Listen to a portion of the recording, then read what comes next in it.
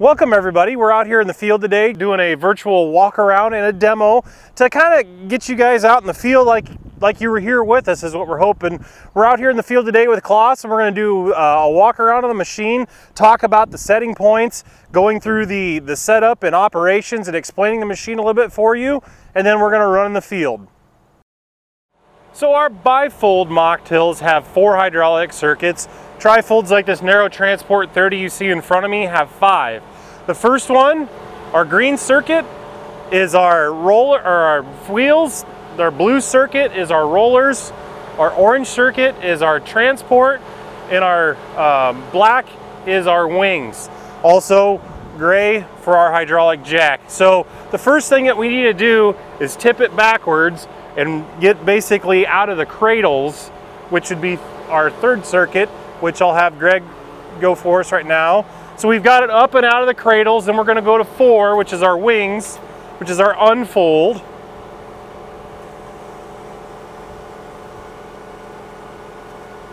So then as our wings come around,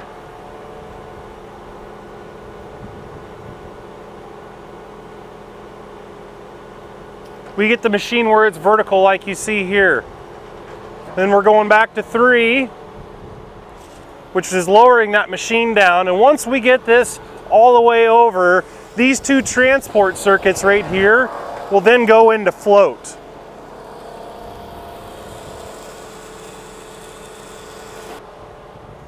So now we've got our transports in the float. So these 2 cylinders here gives us our front to back contrability. Now we turn our 4 on to constant to set our weight transfer system. There is a gauge on the other side of the light bar over here on the left hand side of the machine where you can read the gauge, but what that does is it gives us downforce, or it takes some of that weight, very similar like we do on our planters. It's just a weight distribution system. So we're taking some of that center weight, extending it to the wings. Even though we have maybe areas that we need to contour, that's fine. We can say we're climbing up on a terrace, that wing will break away once it hits that pressure. Size like this machine, as you're gonna see about 11,000 to 1100 PSI out to the wings. Once we get over that point, it's gonna release and let that machine float through, then come back. So our number 1 circuit here is on our front wheels. So lower 1. So you can see now the front is lowered. And our back, or the roller circuit, is number 2. So take 2 and go down. So as you can see, this machine is kind of like an A-frame. As it comes up or down, we're suspending this middle section right here. So as we're out in the field, the rollers come in, the wheels come in, and we're raising that up out of the ground. That also, as you can see, is what sets our depth. And we'll talk about our depth here after a little bit. So if we raise 1 and 2 up,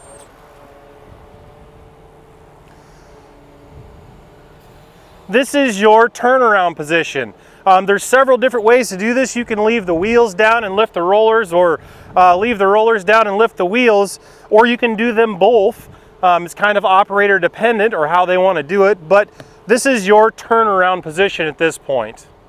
So as we talked about earlier, our hydraulic layout, oversized Kinze couplers, so give something to grip a hold of. Standard on the Mach Till, we've got the color-coded hydraulic circuits as we talked about during the hookup procedure.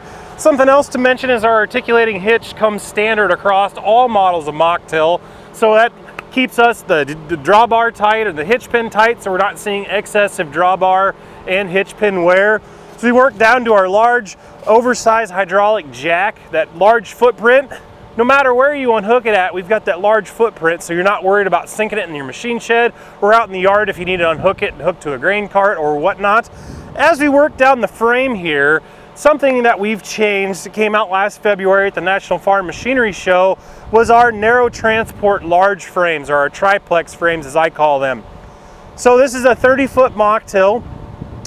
We've got our 30 and our 36 foot at a 13 feet 2-inch transport. So we've narrowed it down from 20, as you've seen in our larger 33 foot and our 40 foot machines. We've narrowed that down to 13 feet 2 inches. Now on our 41 foot, it's a little bit wider. We've got a little bit more frame, a little bit longer wings, but we're still 16 feet transport width. But what we've changed is our center frame section here, we've pulled our tires inboard a long way. So very similar, like if you're taking a large soil finisher out to the field, you can swing the machine out in the ditch a little bit to clear, or if you've got somebody coming up against you in the road, but we're not worried about having those tires go off with it. So they've sucked inboard. We've got our narrow transport center, and now we go up to the wings.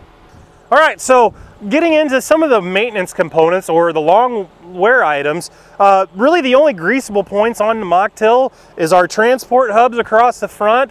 They're like a 50-hour service, and then our articulating hitch up in the front is like every day, just to keep the grease out or the dirt out of the ball. But really that's the rest of the maintainable points in this machine. You'll see we use large nickel-plated pins and composite bushings, not only on our cylinder points, but also on the frame points, like you can see down here on the frame. And we'll show you some more of those. But really, that's the only maintenance that needs to be done to these machines. As we talk about our hydraulic system, so our master and slave system have these shims. So our depth stops are controlled by these shims.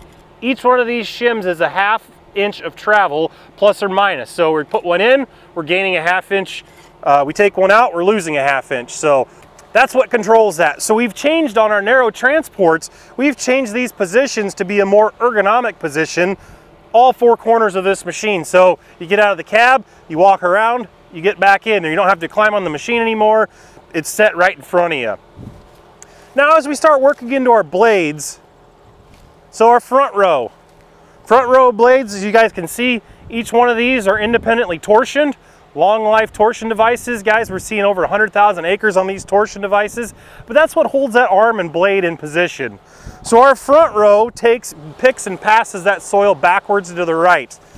These blades here are attached to that arm with a large sealed bearing. So once again, a no maintenance feature.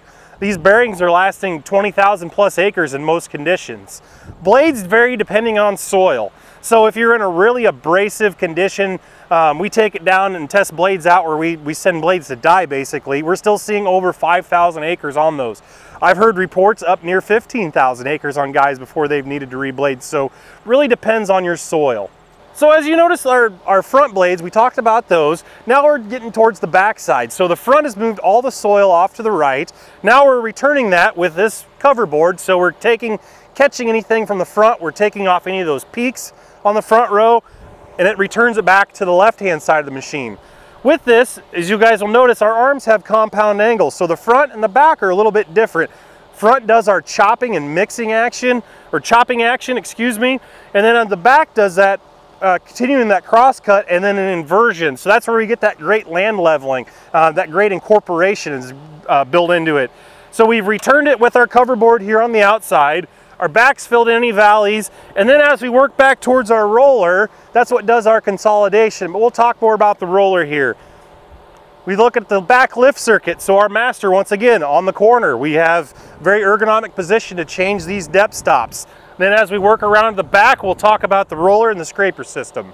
So talking about the cover a little bit, or I call it the cover board, we're catching that soil on the front side, returning it down to the back. A lot of people ask on the settings on this. So we have a fore and aft, or an in and out right here. It's like a hitch pin and a receiver for a truck. We can slide this out, so the drier the soil is and the less residue, the further out we're gonna need to move this. The wetter it is and the heavier the residue, the closer it needs to be to stay that blade. And you can gauge it based off your finish passes, and we'll talk about that here in a little bit. The next thing would be is our board. I like to tip the front up and have the rear fingers just barely grazing the ground. We're running a little deep, so you'll notice I've moved it up in the slot, so we're not dragging on the ground. The next thing would be is, guys, if we're out and going off at an angle in our soil, we look for like a 20-degree angle, especially like out here in the corn stalks. If you go right with the row, this thing could start grabbing those stalks like an arm. So another reason we want to go off at a diagonal, just so we're filling in the furrows and we're not catching a bunch of fodder. As we get towards the back end of the machine, you guys, our Autoco furrow roller here, you'll notice that there is a hub and bearing on each side. It is a pure tillage extreme bearing. If you watch these machines on the field, they're back here. I call it the dishwasher from hell. I don't know any other way to say that, but they're constantly being pelleted with silt, soils, rocks, stubble, chaff. and they're sealed off. So we're seeing upwards of 15,000 acres on these guys. The nice thing about these, though, we did have a customer that had a bearing go bad and got into a shaft a little bit. Well, the nice thing about this is you're not ruining this whole assembly. That's a stub shaft you can pull out, put a new one back in, you're good to go. You're not replacing this whole roller assembly. As we work into the rollers, we got a lot of people that ask questions about that.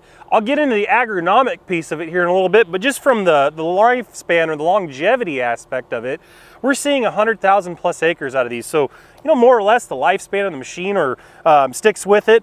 They're individual sections. Each one of these are pressed onto a tube.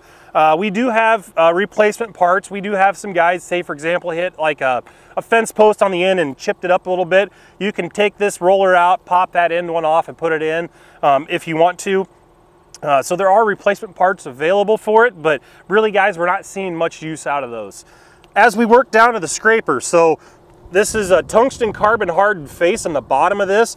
These arms are inside the valley or the micro valley of this roller. So what that's doing is as that roller's coming around, it's shedding off any soil and returning it back to the ground as this thing's rolling around. And here in a minute, we'll talk about the agronomic piece of it. So the deflector there in the center is one thing that we forget to mention or talk about very often. So during our fall pass, as you can see, that's raised up, or there's some of that black chunk sticking above that blue bracket. We want that in the raised position in corn stalks or any of that high fodder content to allow that trash to flow through. As we get into the spring side or the soil finishing side of things, we can lower that down, and it uses that deflector. So what it does is it kicks the soil both directions to the furrow rollers.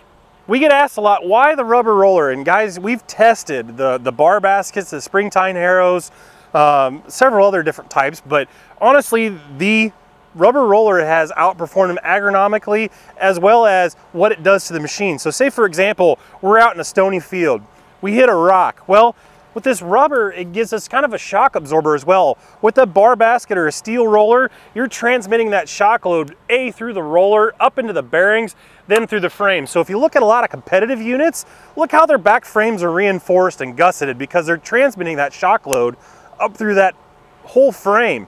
As we're going through the field, guys, think about how these frames are built. Look at how the points are made. There's a lot of forces that are exuded when you're going 8, 9, 10, 11, 12 miles an hour in the field. So you want a frame that's robust that will withstand those acres and still have a resale value on the backside. So talking a little more about the agronomic side, as you guys see here, we've got a raise and a lower. It kind of looks more or less like a cultipacker. Well, you get that same type of finish on the end of the soil. So in the micro peak and the micro valley of that soil that's left over, you get places for water to infiltrate. So that valley allows that capillary action in the soil to start pulling it down, getting into the soil so we're not hitting the water. You know, we're pretty dry here in Iowa right now, but allowing that water to infiltrate instead of run off. On the peak or the ridge part of it, gives us a place for air to exchange or gases to exchange. So carbon dioxide and oxygen, allowing that soil to continue to respirate. We're letting those microbes live longer into the wintertime as we're chopping up this residue, giving them a food source, letting them eat that up. So we're getting our carbon nitrogen cycle back into balance before we come back around the next spring. As we look at these rollers, we're talking, you know, every inch of this, the work surface is going to be touched. What that does is set the soil profile density equal, allowing it to, so say we're in a warming and drying period or a wetting and cooling period, we're equal across every acre. So think of like a chisel plow, for example. You've got a shank here and a shank here. The density where the shank is or beside the shank is going to be totally different, right? It's going to be loose where that shank has gone through, not so loose where it hasn't. Well, same thing happens with a lot of those finishing apparatuses. We've got a bar that hits here, and then here we've got an 8-inch gap in between that. Well, the soil density is going to change as well. We want that to be equalized across. So whether we come around spring and we're looking to warm it up and dry it out a little bit, or if we're going in the fall, you know, we're getting into a wetting and cooling period, everything's going to be equalized. That's what we're looking for across every acre of our field. So as we get out in the field, get ready to run, here's just a few pre-step items to look at. Make sure our number 3 are our transport circuits in full float. As we talked about earlier, that gives us that front to back contributability. Wing circuits need to be in that full extension. We can turn the flow down, guys. It doesn't take a whole lot of flow to activate that weight transfer system. You know, maybe start at half flow. Basically, as we're unfolding this machine would be a good point to set that, just so we don't slow down the fold sequence too much. But that's really all the oil it takes to run that. So making sure that we're full extend, and we check our gauge back there. It says, you know, that 1,000, 1,100 PSI. And then the next thing to do is setting our depths at our 4 corners. How deep do we want to go? Well, today we're in some cornstalk residue. The ground's really, really hard. Want to get underneath that, shatter that root ball out. We're not really just popping the root ball, you're actually kind of forcing it because the ground's kind of concrete. So we're going to go in a little deep today. I start off setting the dimensions front and back equal. So that should be, our blade should be equal. Once we get running in the field, we'll check that. We can adjust front or back individually, or we can take them down or up a full notch with all 4 corners. Sometimes when running though, our front, especially with our double V notch blades, is the most aggressive point of this machine. Sometimes you'll have 7 and 7, say for example, and you'll notice that the front's running a little deeper. Not uncommon to need to take out another shim in the back, or maybe add a shim to the front, just so our blades are equal. That's what we really want to strive for, to get that full shearing effect. Also, it helps with our trailing of the machine. So if you guys see the machine doglegging one direction or another, you're basically in a battle between the front and back blades. So if the back, say the machine's doglegged off to the right, I would check my transport cylinder to make sure that it's in float and we're not fully extended, putting all the weight on the back. If it's doglegging to the left, I would check my front blades, make sure that we're not nose-dived in. And honestly, when we hit that nose-dive approach, you're gonna have the worst finish settings, and the machine is the most unstable when we go that route. So especially springtime, guys, make sure that we're equal front to back.